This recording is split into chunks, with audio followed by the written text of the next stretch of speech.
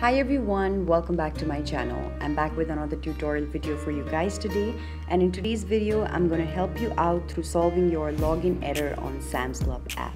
So if you've been using Sam's Club app for a certain while but suddenly can't seem to log into your account and are wondering how to fix this error, stick with me till the end of this video to figure out how that can be done. So for this, first of all, one of the ways to go about this is long pressing the app and then tapping on the cross button. As you tap on the cross button, it's going to ask you if you'd like to delete the Sam's Club app from your device, and then tap on the delete button in order to delete the app. After deleting the app, you can go to your App Store, and then on the search bar you can type in Sam's Club, which will lead you towards this app. You can simply download this app back again. Another way can also be that when you go to the same search bar and then type in the app's name and then land on this interface, if your app is not updated, you will see that instead of the open button, you will be able to see an update button. So make sure that you click on the update button and make your app updated so that the login error is potentially decreased.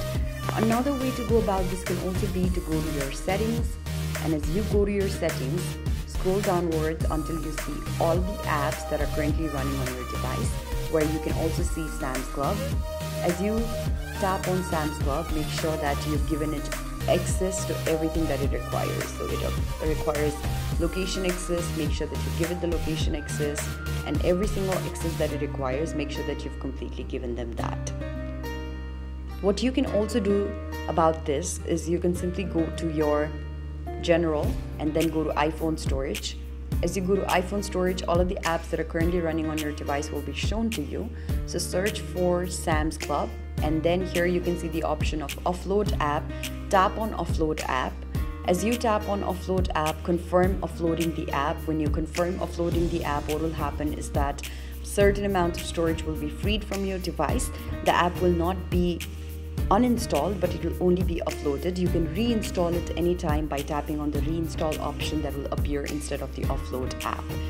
What can also happen sometimes is because of your internet connectivity that there might be certain issues, so try turning off your Wi-Fi and then turning it back again.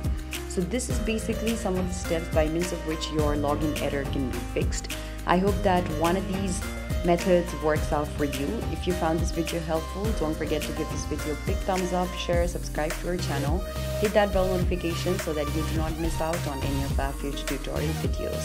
Thank you so much for watching, you guys. I'll see you around next time.